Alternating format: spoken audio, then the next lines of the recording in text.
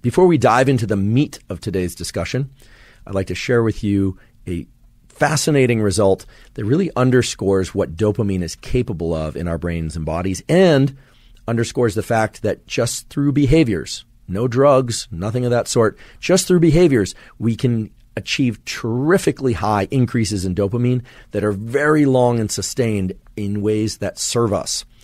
This is a result that was published in the European Journal of Physiology. I'll go into it in more detail later, but essentially what it involved is having human subjects get into water of different temperatures. So it was warm water, moderately cool water, and cold water. Had them stay in that water for up to an hour, and they measured, by way of blood draw, things like cortisol, norepinephrine, and dopamine.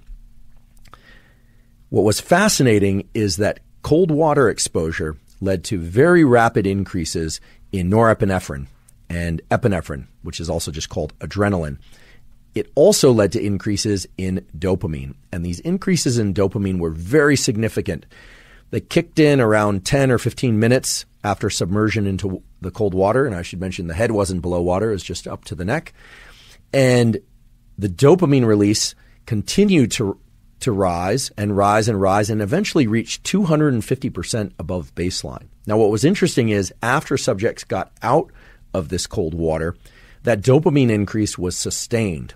And I know nowadays many people are interested in using cold water therapy as a way to increase metabolism and fat loss, but also to improve sense of well-being, improve cognition, improve clarity of mind. There's something really special about this very alert but calm state of mind. That seems to be the one that's optimal for pretty much everything except sleep. But for all aspects of work and for social engagement and for sport, that highly alert but calm state of mind really is the sweet spot that I believe most of us would like to achieve.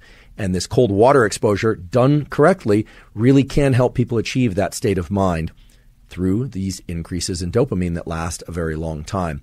So I will later detail the specifics of that study, what it entailed in terms of how long the variations that different subjects experienced, as well as how to limit the amount of stress hormone, cortisol, that's released as a consequence of the cold water. And we will also talk about compounds, supplements that people can take in order to increase their levels of dopamine should they choose.